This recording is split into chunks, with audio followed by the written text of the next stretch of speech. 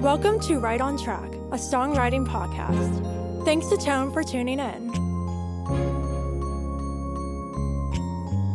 I'm Demi Michelle Schwartz, and I'm thrilled you're joining me on my songwriting journey. So kick back and relax, don't fall flat, and remember, stay right on track.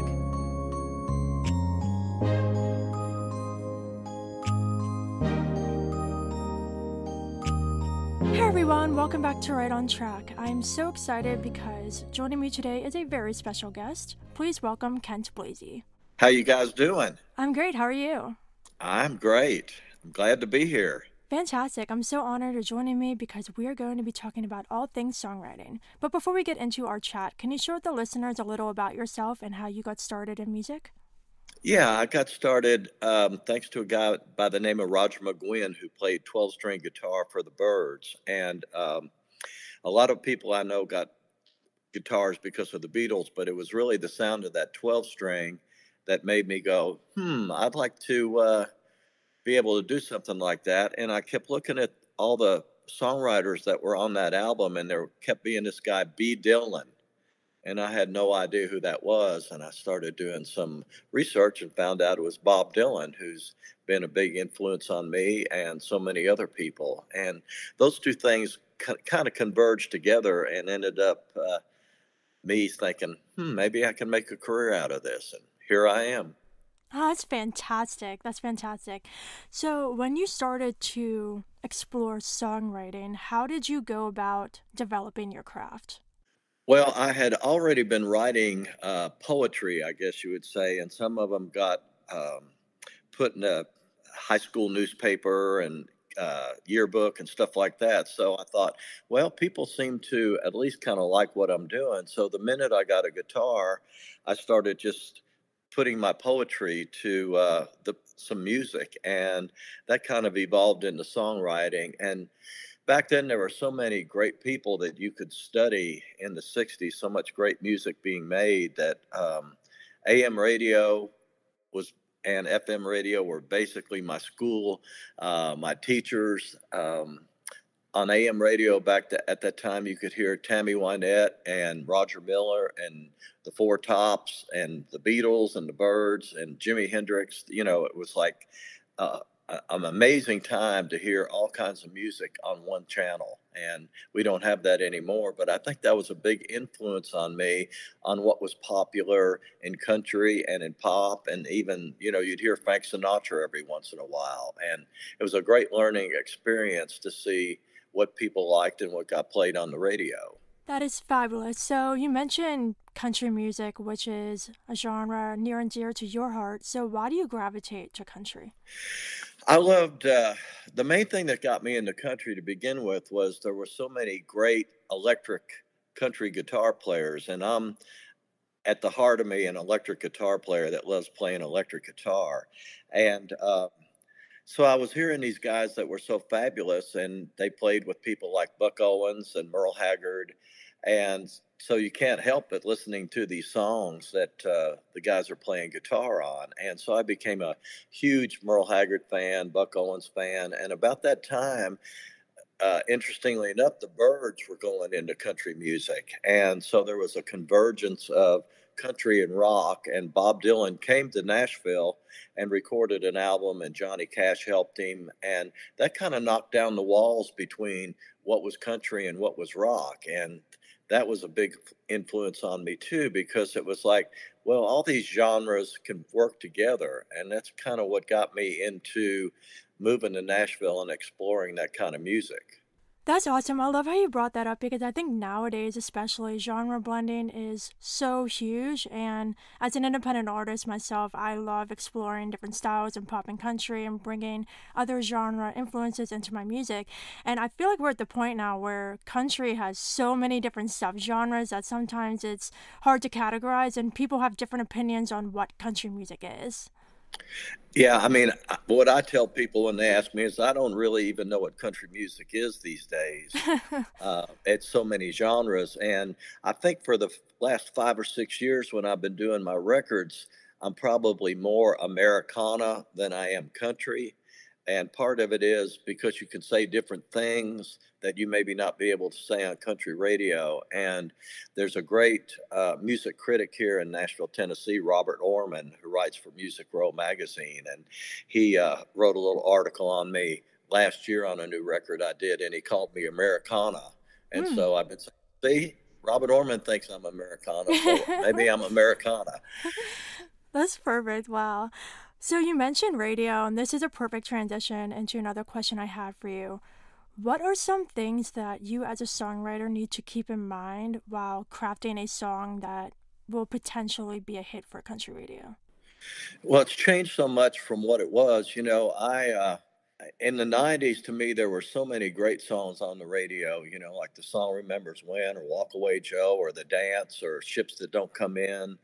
And it was just those heartfelt country songs that really told a good story, had a great melody, had great singers, and that's the kind of thing that I still gravitate to. And to me, that's what's missing in country radio these days. I call it the pull over to the side of the road songs. And the last couple ones that I really can remember are "The House That Built Me" and "I Drive His Truck." And I would like to see country get back to more of, the genre is widespread, but I think the things that we're allowed to write about in country has shrunk. You really don't want to be married or divorced or, so many different criteria is put on it these days that it limits what you can say in a song. Yeah, it's really interesting because I've been very actively like researching and paying attention to the songs that are popular both in pop and country. And you're completely right with like I feel like there is such a mainstream emphasis now in both genres that labels want certain concepts and things are more narrowed with the lens of the styles and the songwriting. And I think that that's taken a little bit away from the freedom of the songwriters who kind of have these genres at their heart that they want to tell these stories and be open and heartfelt and all those things. But I feel like some of that is lacking today. Yeah, a lot of times what I hear in a songwriting session, well, we can't say that. We can't write about that. That's too old. Um, that kind of thing. We're aiming for a 12 to 32 demographic, and we have to fit in there. And so it's just kind of interesting. And the young people that I write with, they're real good at knowing what's supposed to get on the radio or get listened to by publishers or artists or whatever. And so I listen to that, but then I also think it's kind of sad that they can't expand more on what the possibilities are. Mm-hmm. Yeah, for sure. So, because it is so narrow now with what is being written about for radio, how do you go about? Do you have any tips on how to create songs that are fresh and new while also sticking into the norm? Well, what has become a luxury for me is I'm at a place where I can pretty much write whatever I want to write Yeah. and put out my own records, and they actually do pretty good. And so I can write any kind of song that I want to write. And a lot of the songs that I've been doing in the last 4 or 5 years, I've been writing by myself because there's certain things that I want to say in songs that other people on Music Row don't really care about saying. And so that gives me a freedom that I didn't have maybe 10 years ago, 15 years ago of trying to fit into the charts. And so I've kind of evolved into a different thing, and I like it because of the freedom. That's awesome. Yeah, that's great. So you mentioned writing on your own, which I do as well, and collaborating with other songwriters. So, what is it like for you writing on your own versus things you have to keep in mind while in collaborations? So when I write by myself, I have a freedom to write whatever I want to write, and maybe people don't want to hear it, especially on Music Row or whatever, but it still allows me that freedom to do whatever I want to do. When I'm with another co-writer, I'm trying to respect that they're trying to make a living and do it the way they're doing it. And so I'll listen to how they want to steer a songwriting session to be maybe something that will be more Music Row or certain artists or something like that. And so I don't try to restrict them at all. I'll just go with where they want to flow and see what comes out of it. That's awesome. Yeah. So, writing for artists is something you've done so much, and I want to specifically talk about Garth Brooks that I know you've written so much for. So, can you share a little bit about how this friendship began and your experiences writing with him?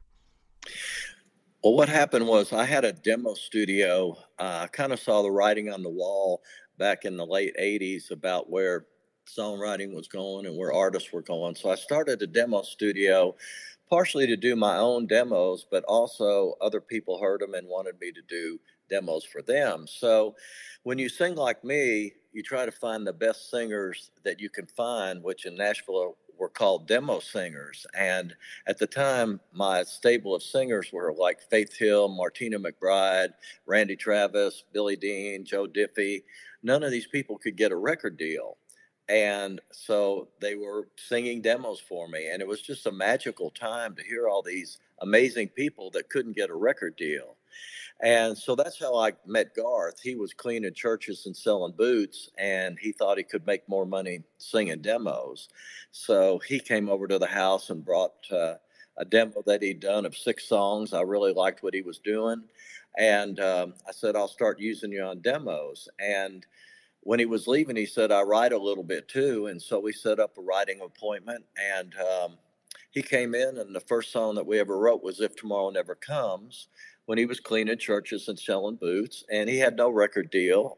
And it was just, we knew we'd written a great song, but we couldn't get anybody interested in him or the song. And we were going to rewrite the song uh, to try to make it better. And that week he got to play one song at the Bluebird Cafe here in Nashville. And he played If Tomorrow Never Comes. And somebody from Capitol Records who'd passed on him for the third time that week said, Hey, we missed something. Why don't you come back in? So he went in and got his record deal. And If Tomorrow Never Comes was his second single and his first number one. And then the rocket ship took off after that. That is fantastic. Isn't it incredible how it really only takes one song? Yes, there's, I tell people all the time, Nashville's a place of magic and miracles, and you never know how they're going to show up. But just Garth being there that night, doing that song. What if he'd done another song, or what if he couldn't have played that night? You just never know, and it's so fun to be around some of these newer songwriter artists that are having that kind of experience too, where they've been struggling for 5, 6, 7 years, and all of a sudden one song finds somebody and becomes a big hit, and that just thrills me to see it, the circle continuing, of the possibilities that this town can be. Yeah, no, that's amazing. Yeah, I feel like perseverance is so important. And if you love songwriting and you have a passion for it, just keep going and writing. I started writing for fun in 2017, started taking it more seriously in 2019. So I've really only been pursuing this for real for 3 years, which is not very long.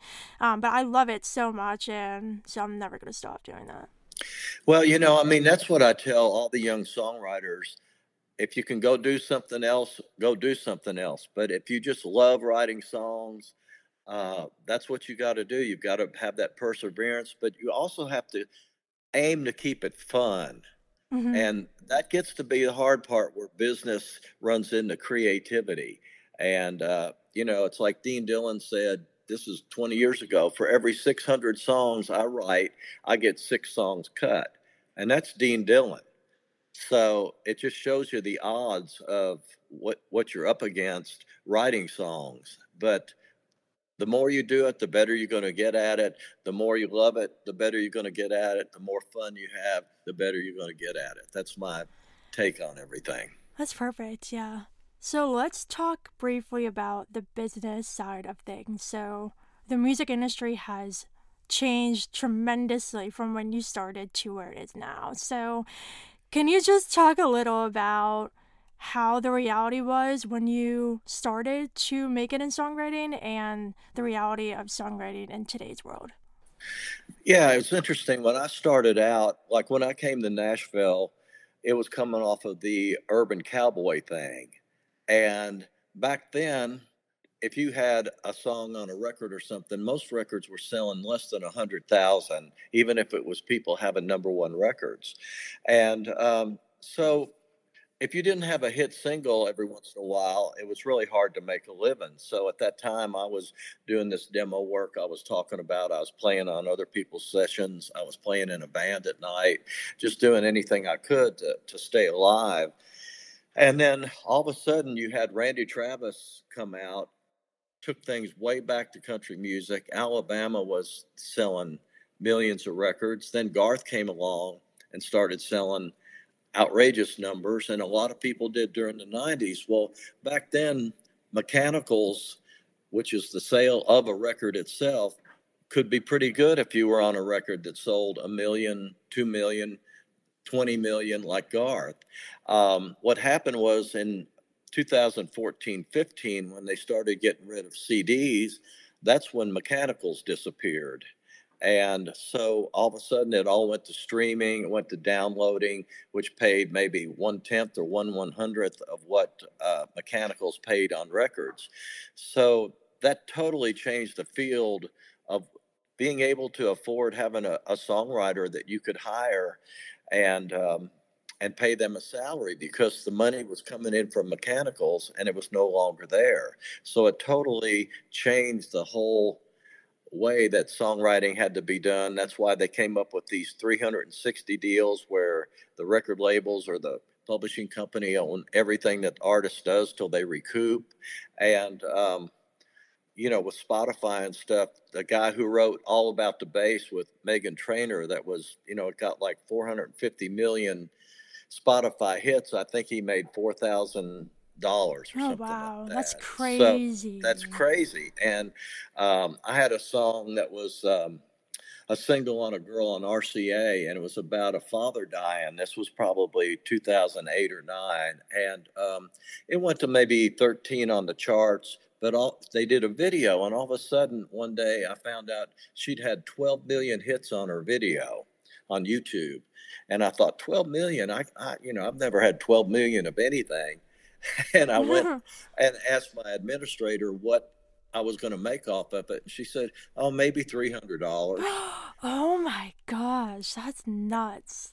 That is nuts, and that's when I realized we're not getting paid anything for what we are creating these days, and it's fairly sad that if you're not having a single on a radio, I know songwriters that were big songwriters that are either leaving town or they're driving Ubers or they're working at Home Depot, and it's just a different world than it was even 10 years ago. No, that's absolutely nuts. And I think the sad thing is like the songwriters are the ones behind everything. Yes, artists are incredible, but they wouldn't have these songs if it wasn't for the songwriters. So it's really sad seeing how we're just not getting respected. Yeah, that's where those people like Spotify people or whoever, they don't really care that we're not getting paid. They don't care that sooner or later there may not be any songwriters because of the amount of money that people have to live on. And they can pay Joe Rogan $200 million a year on his Spotify show, but they can't pay songwriters what they owe them from 4 years ago. So it's very frustrating how they perceive what we do. And then, the other problem is they have $50 million to have people on Capitol Hill lobbying for them. And I think it's Nashville Songwriters Association has 1.5 billion. It's hard to compete with that, but we keep chipping away at it, and we're not going to stop till we get back to where we were, where we can at least make a living at what we're doing. Yeah, for sure. Yeah, it's crazy. So it can be very discouraging looking at the business side, but as far as the craft goes, do you have any advice for songwriters for maybe if they're just starting out or aspiring to do this? Any advice for them? The first thing that I tell anybody, and the first thing that I did when I came to Nashville, is join the Nashville Songwriters Association. And this doesn't matter where you are, because uh, they're all over the country. They're actually all over the world. They have different sponsors and stuff, and you can join. You can go to meetings in your hometown, or you can go online and watch them in Nashville. They'll critique your songs, which is what everybody needs these days, is the feedback And if they hear something they like, they'll pass it on to publishers, they'll pass it on to record labels. And that's the most valuable thing to me is the service that they offer to songwriters. They can put you with co-writers, say you're a better lyricist than you are a guitar player, or vice versa. They can put you together with somebody. And, you know, I don't know anybody else that's offering that kind of thing that really is a good place for any songwriter from the very newest one till the oldest one of what they offer to everybody. What do you see the biggest mistake songwriters make? I think the biggest mistakes that songwriters made, and I'm one of them, is that you think the first songs that you write are great, and sometimes you'll be so enthusiastic that you'll pitch things to maybe big artists or publishers or something before you're really ready, and so the next time you go back, maybe they don't want to meet with you because you didn't really impress them. And it's just the kind of thing of having the best possible thing you can do anytime you're able to meet with somebody. And that means if you got to get 10 opinions from different people about what you're doing, just be prepared and be the best that you can be when you get that big meeting that could change your life. Yeah. No, that's great. So aside from seeking out feedback, what is some of the criteria you look for in songs that makes you realize that they're great ones? I think it's still a combination of when you can hear the lyrics and the music that seem like they're wedded perfectly. And, it could be the pop song, it could be the rap song, it could be a country song, bluegrass song. But when you hear those songs that really make you appreciate how the music and the lyrics go together and how they embellish each other, that's when you know you've really got a great song. That's awesome. I love that so much. Yeah, it's all about prosody. You know, it's something that I'm always listening for on any kind of radio station when I'm going flipping through the channels, and I end up on Americana most of the time because those people really get to say a lot more than probably any other genre. It probably sells less than any other genre, but at least there's that freedom to have so many different people expressing how they feel about things.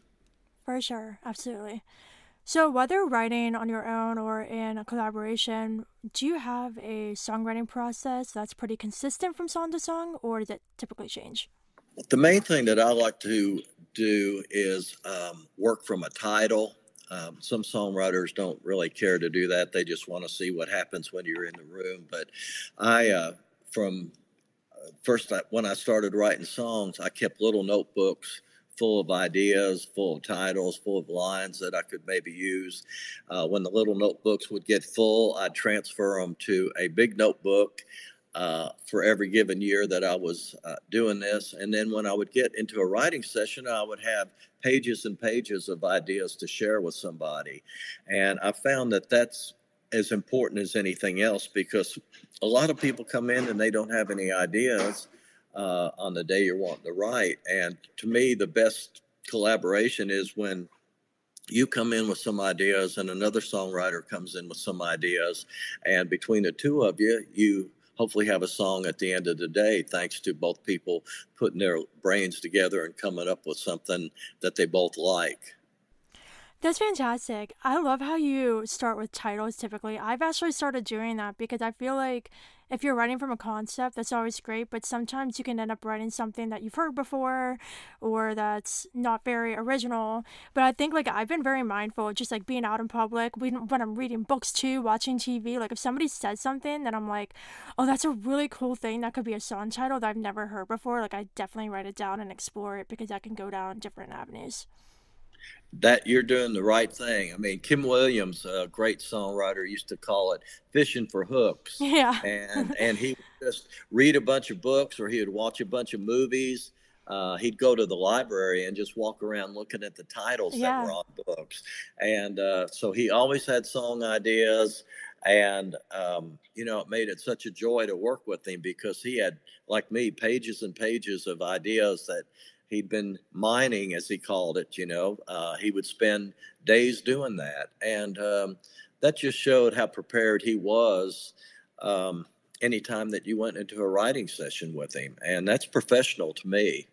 No, for sure, 100%. Yeah, like even if you don't end up working on one of your own ideas in a collaboration, I personally think just showing up with some ideas is the right thing to do. Yeah, I think it shows respect for the other songwriter. A lot of times I'll get, and this is especially young songwriters, for whatever that's worth, but they'll come in and they'll go like, "Well, I don't have any ideas today," and I'm like, "Okay, well, I do," and it just shows to me a lack of, I'm getting with another songwriter. I want to be prepared. I want to have something I can show them, and that doesn't mean it may be the idea that you write, but it may make them think of something or go, well, what if we did this?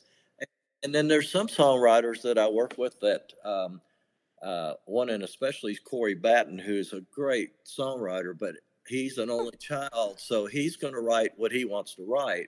And so, I used to fight it at first, and now I'm just like, hey, you tell me what you want to do, and we'll make it happen. And it works really good that way, and I'm fine with that because he always comes in with ideas, Yeah. and always sound better to him. That's fantastic. Oh my gosh. Well, from time to time, we all face writer's block. So, do you have any tips for overcoming this? you know, I don't believe in writer's block. And I believe if you don't believe in it, you can't believe that you can believe that it happens. How's that? No, I really think that if you're looking for ideas all the time and you're keeping notebooks and you're watching movies and reading books or whatever, I don't think you're going to come up with a writer's block because you've always got books you can go back through and look.